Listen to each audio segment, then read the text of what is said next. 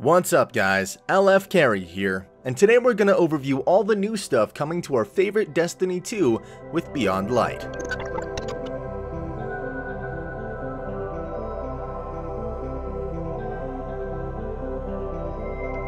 November is finally here. After getting pushed back from its September 22nd release, Destiny 2's Beyond Light expansion is mere days away from launching.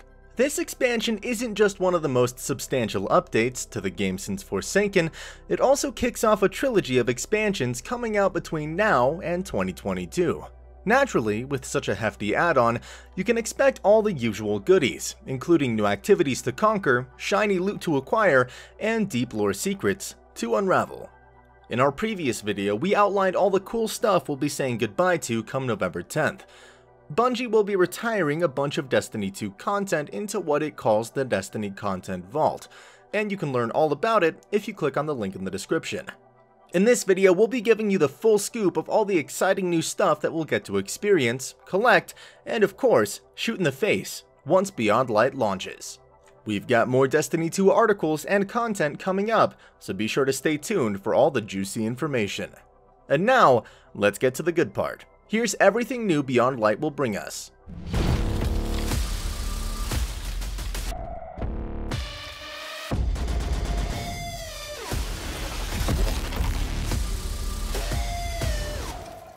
New Guardian subclasses and energy type is probably the most exciting news we've had since Guardian classes received their third subclass back when the Taken King expansion launched. These new subclasses, though, won't be making use of any of the energy types we currently have in the game. Beyond Light is going a step further by adding a fourth energy type to the game called Stasis. This new energy type will enable Guardians to finally wield the darkness as their source of power. Stasis is ice-like energy that can be used to freeze and shatter foes. Of course, we won't be the only beings in the solar system making use of this new power. Throughout the trailers and promotional material of Beyond Light, we've seen glimpses of enemies wielding Stasis as well. As an addition to Destiny 2, Stasis is intriguing for a variety of reasons. For one, it'll surely enable new mechanics and abilities for both our Guardians and the foes we face. We should definitely expect that bosses in the new raids and strikes will make heavy use of Stasis as well. Naturally, there'll also be a slew of freeze and slow effects that'll surely shake up the Crucible meta and other PvP activities. This, of course, poses a significant risk in terms of balance, but we're hoping that Bungie will be monitoring and making adjustments accordingly. With new power comes the opportunity for new Guardian subclasses. With the arrival of Stasis and Beyond Light, each Guardian class will be receiving a darkness-infused subclass of its own. The Stasis subclass will also be further customizable through aspects and fragments, a new feature which we'll get into a bit later. As for now, let's have a quick look at what new additions the main classes will get. Shieldbinder Warlock. Coming November 10th, Warlocks will finally be able to live the dream of looking like real spellcasters. The Shieldbinder subclass will use Winter's Wrath to equip a stasis staff that fires projectiles that explode and freeze foes solid. As a Frosty Warlock, you'll also have access to Shatter Shockwave, which shatters all the helplessly frozen enemies nearby. Behemoth Titan. Next up, the Titans. If you thought the days of Titans lunging headfirst into battle were over, then you've been gravely mistaken. The Behemoth subclass enables the mighty Titans to summon a stasis gauntlet. Once equipped, they can Shiver Strike to lunge forward with a powerful punch that explodes on impact, pushing back and slowing all nearby foes. Ground control enables them to pound the gauntlet into the ground, delivering tremors that create icicles on the ground and freeze enemies. Revenant Hunter. And finally, the Hunters. Hunters have always had a ninja-like quality to them, and Beyond Light will allow them to go a step further. The Revenant subclass gives them access to a pair of Scythe Kamas with a lethal 2-hit combo. The first blade strikes with Deadly Edge, a mighty stasis roar that shatters and freezes foes near its point of impact. The second strike, called Stasis Storm, summons, well, a storm of stasis that locks onto enemies, gradually damaging and slowing them until they're frozen solid. What do you think of these new subclasses? Which one will you be trying out first? Let us know in the comments. Now, let's move on to the new planetary body we'll be exploring in Beyond Light.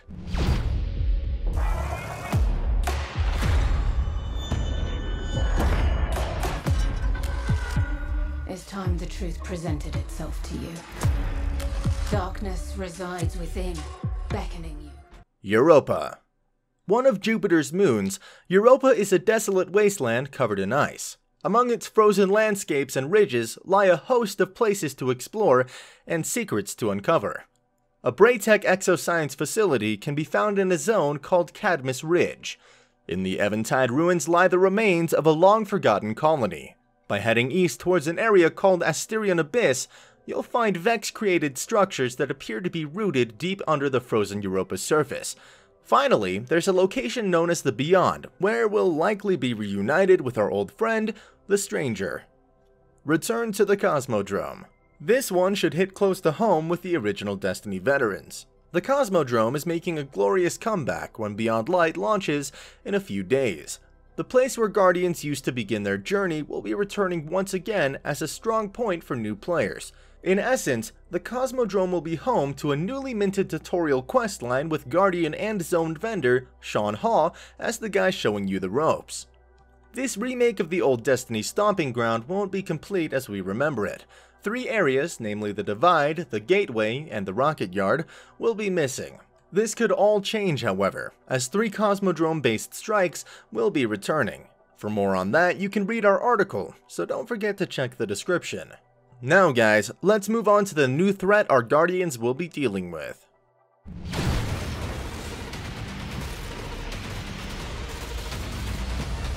A fully loaded Destiny 2 expansion wouldn't be complete without a new set of baddies to take down. Those hoping for a brand new race may be a bit disappointed to find out that our next enemy is another fallen faction. That doesn't mean, however, that they haven't learned some new tricks. The next big villain we Guardians have to deal with is called Aramis, the Kell of a fallen faction based on Europa. From the trailers, she appears to be quite a big deal considering Varix calls upon our help to stop her from ascending. A former Baroness of the House of Wolves and current escape from the prison elders, Aramis wants revenge against the Traveler for seemingly abandoning her people several centuries ago. Following Aramis on her crusade are a host of fractured fallen from different houses, including the Devils, Wolves, and Dusk. They're united under the Kell of Darkness's promise of power by means of stasis energy. Even though our main baddies will once again be Dregs and Vandals, their newly acquired stasis powers are definitely going to give us a fresh challenge. So, what do you think of our upcoming foes? Are you excited or disappointed? Let us know your thoughts about this new fallen faction as we move on to the new activities in Beyond Light. Beneath the frozen surface of Europa lies the first new raid of the expansion, Deepstone Crypt. Lore-wise, this mysterious facility refers to a dream most Exos have as a part of a subroutine buried in their consciousness. For this raid, you'll need to be at least 1,230 power tall in order to take on the encounters. As with more recent raids, contest mode will lock you and your team at 20 power below each encounter for 24 hours. This is to ensure a fair race to world first. Beyond this information, not much else is known about Deepstone Crypt. It'll be opening its doors on November 21st. As said in our previous video, the Destiny Content Vault isn't just a place where our goodies get locked away from us. The idea behind it is to cycle content in and out of it. With Beyond Light, we'll be seeing this in action firsthand with some returning strikes, which are Will of Crota, Beyond Light release, The Devil's Lair, Season 13, and Fallen Saber, Season 13. As for new strikes, there isn't much information. Outside of an unceremonious reveal through the Season of the Hunt roadmap, Bungie hasn't said much about them. We know for sure that we'll be getting at least one new strike called the Glassway. This will most likely be based on Europa, just like most of the new content. For Beyond Light, Bungie wants the Crucible to be streamlined a bit by removing some of the less played activities. We mentioned which we're leaving in our previous video on what's being retired to the Content Vault. In the new expansion, we'll have access to the usual suspects, which are Control, Elimination, Rumble, and Survival. To add to that, every week there'll be a rotating playlist of either Clash, Mayhem, or Showdown. Iron Bomber and Trials of Osiris will both maintain their schedules with both returning monthly and weekly, respectively. This one gambit to rule them all will be leaning towards the Prime rule set. It'll also come with tweaks to blockers and primevals to account for the lack of standard mode. Bungie also wants to put a greater emphasis on gathering motes, so we'll have to see how the tweaks play out. Returning after a few seasons is a new pursuit weapon, which Guardians can work towards through an activity of their choosing. You'll start off by receiving a ritual weapon called Adored, a sniper rifle based on the sunsetted Beloved model, from Banshee 44. He'll then give you a choice of which activity you want to use to work up towards the final form of Adored. Choose wisely though, as you can't switch it up. This is all we know about the new activities and changes to current ones. What are your thoughts? How do you feel about Gambit becoming a single activity? Share your thoughts in the comments. And we'll be moving into new features coming with Beyond Light. Obsession propelled her here. Just like with past expansions, Beyond Light will be introducing some cool new features to Destiny 2 come November 10th. One of the most exciting ones are dynamic storms on Europa. While this won't apply to the rest of the planets and zones, Europa will feature dynamic snowstorms. Weather changes have always been a thing in Destiny, albeit for aesthetic purposes. On Europa though, the effects of the weather run further than skin deep. The goal, according to Bungie, is to cement the idea that this new celestial body is a hostile place. One moment you'll be cruising in your Sparrow with clear skies, and the next, a storm will be brewing until it erupts in a gale of vision-reducing winds and snow. It sure as hell sounds challenging, but since when are we Guardians afraid of a little challenge? Beyond Light will also improve the new player experience of Destiny 2. While the new Light experience introduced a way to get new players onboarded to the game, it was a rather thin and confusing affair. With Beyond Light, however, new players will spawn in the Cosmodrome, like they did in the good old days. Instead of heading to the tower though, they'll be greeted by the aforementioned Shaw Han. Through his questline, players will spend a bit of time in Old Russia learning the ropes before moving on to the tower. We mentioned aspects and fragments earlier on in this video. This feature will be exclusive to the Stasis subclasses for the time being, giving us an exciting way to customize our Guardians. Each subclass will be able to slot in 2 unique aspects that grant powerful enhancements to existing abilities. For instance, one aspect allows Shadebringer Warlock Rifts to freeze nearby enemies when activated, which is absolutely insane.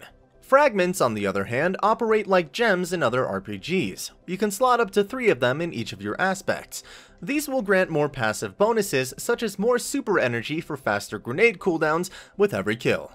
While aspects will be unique for each subclass, fragments can be used across all the different Guardian classes. For more info on what's coming to Destiny 2 with Beyond Light, including the reduced install size and crossplay details, you can find it in our blog article. The link is in the description. Okay guys, these are all the big features coming with Beyond Light. Which are you looking forward to the most? How do you feel about aspects and fragments? Let us know in the comments while we move on to the most important bit. Do you guys know what it is? Any ideas? Alright, we won't keep you guessing. We've saved the best for last. So here's what we know about exotics and gear coming with Beyond Light.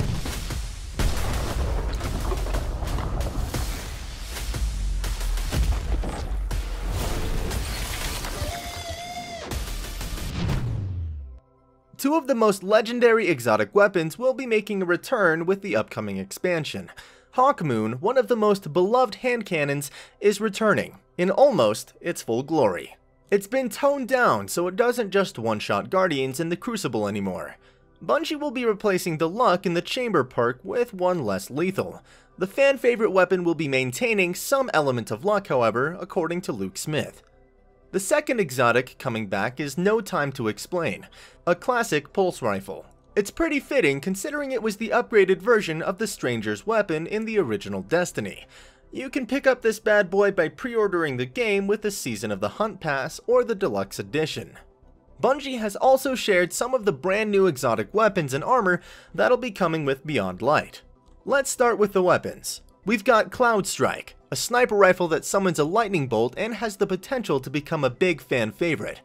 Next we have the Lament, a badass sword designed to take out shields. Then we have the Salvation's Grip, the first confirmed stasis grenade launcher that can freeze enemies. And that's it for the weapons. Now let's take a look at some of the exotic armor we'll be getting. First up, Mask of Bacchus, an exotic hunter element that turns dodge into a mini teleport. Then we have R3's Embrace, a pair of exotic hunter gauntlets that add an additional bounce to throwing knives. Moving on to Warlocks, first we have Dawn Chorus, an exotic Warlock helmet that enhances Dawnblade projectiles. Next, we've got Necrotic Grip, a pair of exotic Warlock gauntlets that spread corruption when you punch enemies.